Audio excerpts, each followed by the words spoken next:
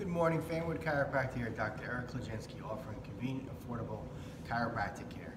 Today, this quick health update, we're going to discuss how long work hours are linked to musculoskeletal pain.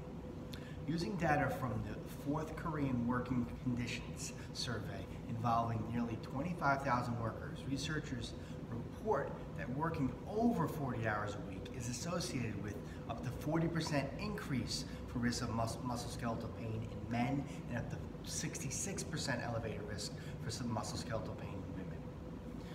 What you need to do is basically balance the work and personal life.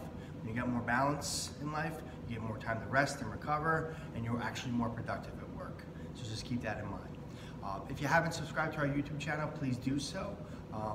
If you like the video, you can like, comment, share on Facebook and Instagram. If you have any questions ever about our practice, services we offer, things we do here, you can find us at fanwoodbackrelief.com. Thanks for listening. We'll see you next time.